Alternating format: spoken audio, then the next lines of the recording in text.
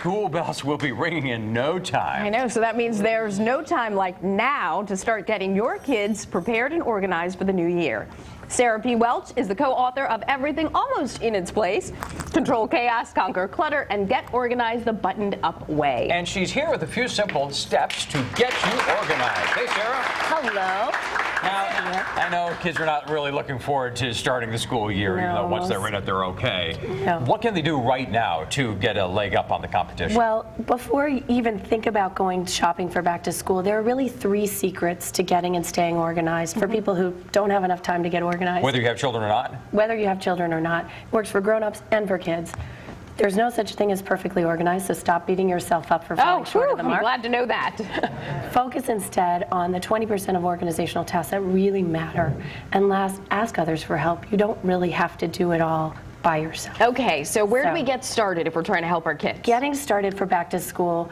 First, there is no time better than the present for going and stocking up on basic school supplies for the entire year. There are crayons and notebooks that are as inexpensive as a dime now, and a nickel out there. Kids usually kind of enjoy going shopping for school They enjoy gear. going shopping for school year. But it can get pricey. It can get pricey, but a great tip is to have your kids actually help you find the best deals on their school supplies. Ah, a little math lesson even before we get into school. Make it a contest then. Make it a contest and see who can save the most on their school supplies, and whoever wins maybe gets out of chores for a week or 2. Oh, nice. Oh, that's a great I idea. like that. So, and the other thing about if you're buying in bulk for the year, buy some storage bins and make the kids responsible for organizing all of the bulk school supplies and making them last over the course of a year. That's the hardest part though, right? Because kids, they want to color and then they just leave the stuff there. And as long as you've got a place for everything, it's much easier to keep it organized. Okay. And should you buy in bulk? I mean, is this the time to be shopping? Everything is so inexpensive right now. You're not going to find these things cheaper at any other point of the year. So definitely buy in bulk now. Okay. So you get the goods from the store. Now what do you do? Well, homework is a really tough thing. It's not so much fun. But just as at work, we wouldn't think of not having a to-do list.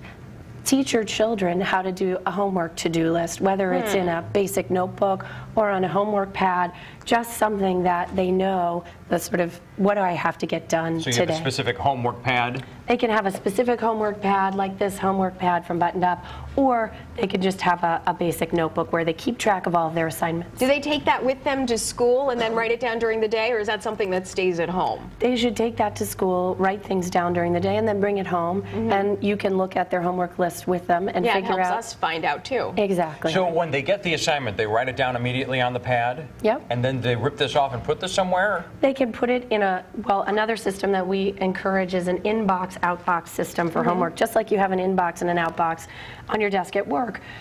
Just create a little color-coordinated folder, one for incoming things and one for outgoing things, and basically they can put their homework list in their inbox. And it doesn't have to take a lot of space. It doesn't have to take a lot of space at all. They can keep it on just the notepad, or it's one piece of paper in a little folder. What's a good age to start with your children on doing stuff like this? I would say it's never too early to start working with your children on how to get a little bit more organized and stay on top. But I mean, starting in the first grade is probably an ideal point of time. Well, And then, starting first thing in the morning can be a problem sometimes. no kid likes to wake up, do they? So the trick is really to make it as fun as possible and to make them feel in control of the morning routine. How do you make waking up fun? If you've got the secret to this. Folgers in their cup, right? Maybe music is always a really fun way to wake up. You know, load some fun songs onto an iPod and make the iPod the alarm, so that when you're waking up, it's not to a blaring alarm, but rather a fun song that sort of gets you out of bed on the right foot. Oh, my mom and I used to have cover fights. Like, I would hide them over my head and she would pull them. It was bad. But music would have helped. And that was on the weekend. It was even worse during the week. And you have a little chore organization chart over there. I like that too. Another area is chores that can be organized in general. And You know, there are a couple of problems that arise with chores. One is, you know, you don't necessarily want to pay for getting chores. Use fun charts and stickers and positive reinforcement rather than just money to get your children to participate in chores. Hopefully kids are not listening right now.